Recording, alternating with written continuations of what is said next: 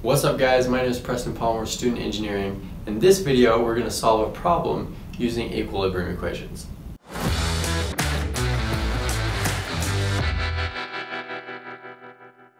So what we have here is we have a spring that is attached to the wall and it's pulling on a ring that is attached to two cables that are also attached to a wall.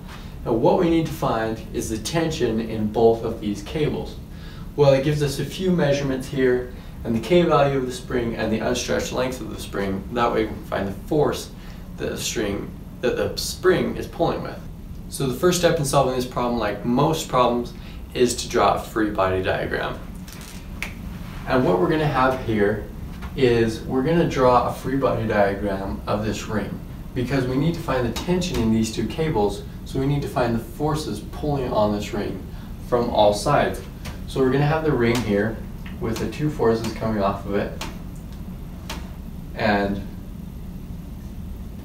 our force from the spring pulling on this side. We're going to label this F sub S for the force in the spring.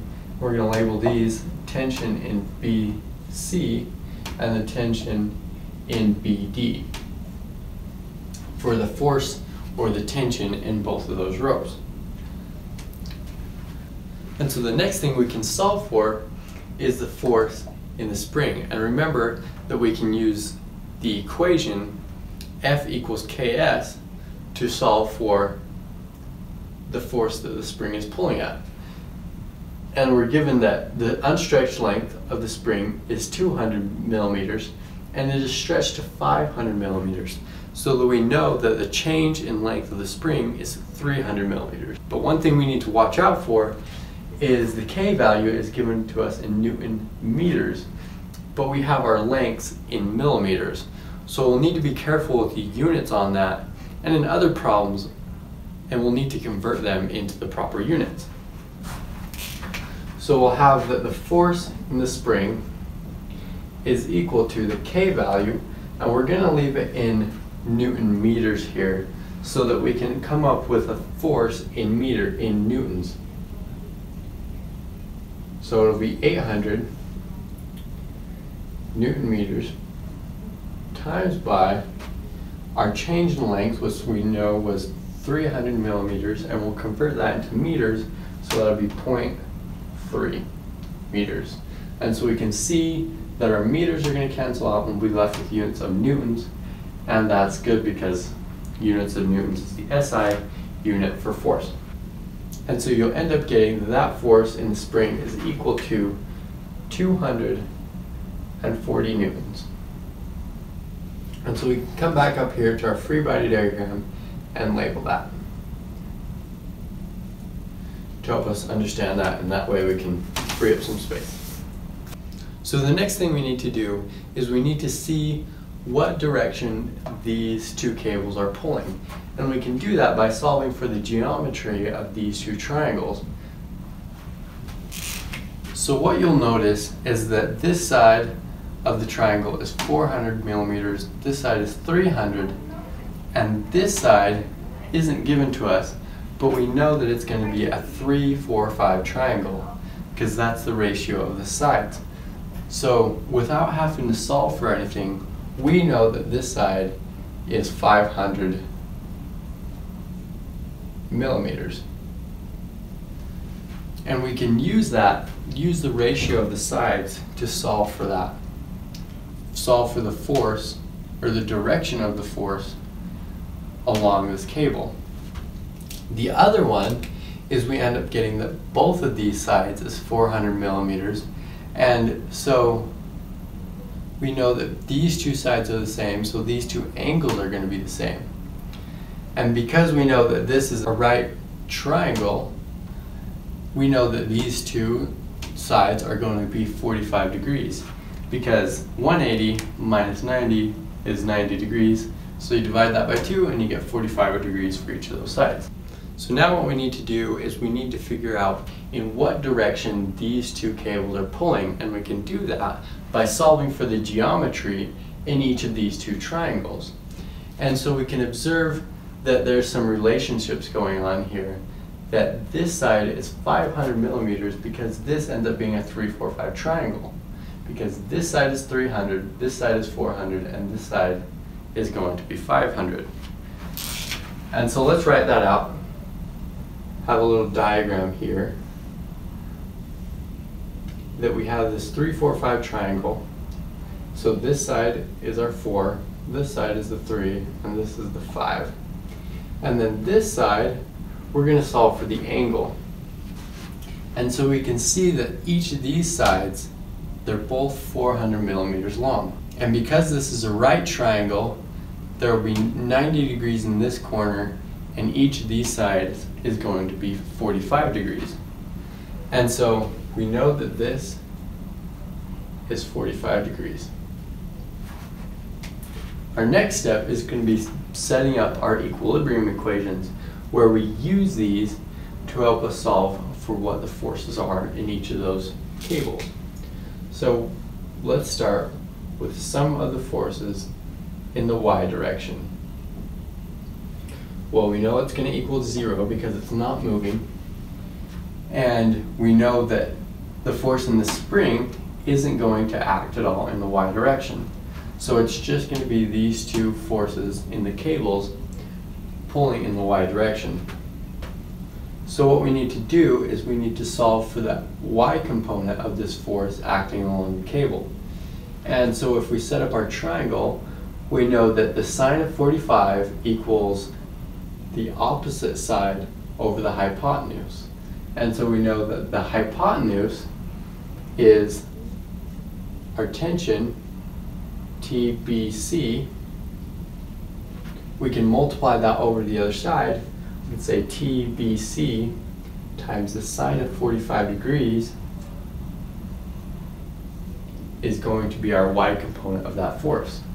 For the other one, and this isn't normally the way I do it, I like to solve out for the angles, and then I can use sines and cosines to help me solve for the components of the force. But I'm going to show you how to do it this way.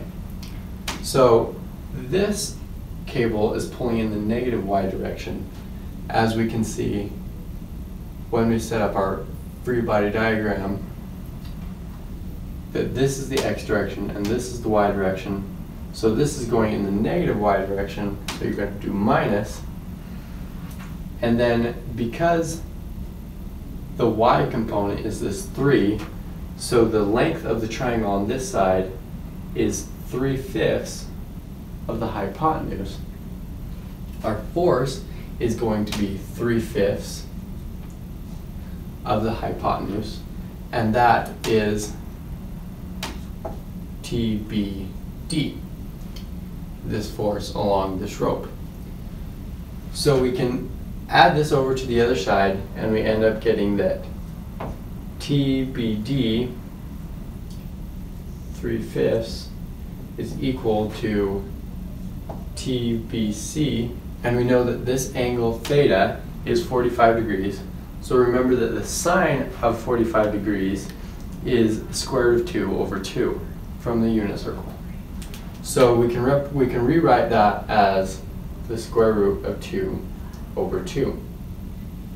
And so if we multiply the 3/5 over to this side, we'll get that the tension in the rope BD is equal to 5 times the top, so 5 times the square root of 2 divided by 3 times by 2, you get 6.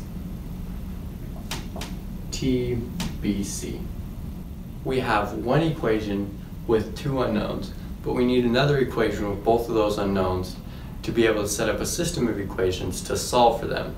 And we can do that by summing the forces in the x direction. So we have the sum of the forces in the x direction equals 0. And we can see that both of these forces in the cables are going in the positive x direction, and the force from the spring is going in the negative x direction. So let's start with the force in cable BC. So we have the triangle here, and we can see that our x component is going to be the cosine of 45 degrees equals our x component over our hypotenuse, TBC. So we can multiply the tension over to this side, and that represents our x component. So TBC times by the cosine of 45 degrees plus the component of TBD, which we know that the 4 is the x component in this triangle. So 4/5 of the tension in TBD is going in the x direction. So we'll say 4/5 multiplied by TBD is the x component of that force. And then we have our force from the spring going in the other direction, and we'll write it down here, 240. So it's subtracting because it's going in the negative direction. So we'll add this over to the other side, and we know that cosine of 45 is also the square root of 2 over 2. So we'll rewrite this as 240 equals the square root of 2 over 2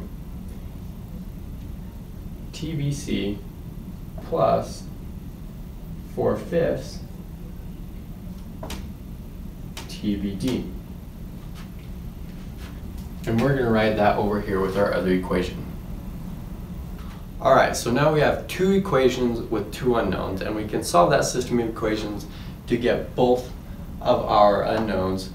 And we can sub in, we have that TBD is equal to 5 square root of 2 over 6 TBC. So we can sub in this for TBD, and we'll write that equation as 240 equals the square root of 2 over 2 TBC plus 4/5. And this is where we sub this in for TBD. The square root 5 square root of 2 over 6 TBC. Well, now we have one equation with one unknown, and we can solve for that. So we'll multiply this. The 5's are going to cancel out. This is going to simplify to 2 over 3.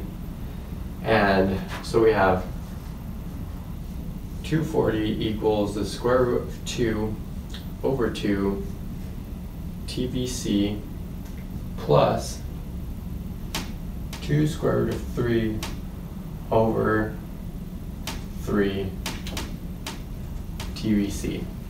We'll add these two together, and you end up getting that 240 equals 7 square root of 2 over 6 TBC. So we'll multiply this over, and we end up getting that TBC equals 145.4 newtons. So now that we have one solved, we can plug it into the other equation, we can plug it into this, and we can get TBD. And we plug that in, we get TBD equals 145.4 multiplied by 5 square root of 2 over 6.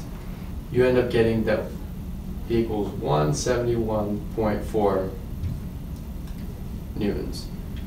So that's it, guys. That's how you use equilibrium equations to solve a problem. And again, if you didn't understand all this, you can go back to one of my other videos that explains equilibrium equations. It's titled Equilibrium Equations, and you can use that to help you better understand how to go through these problems and solve them. And if you found this helpful, hit that like button, and don't forget to subscribe.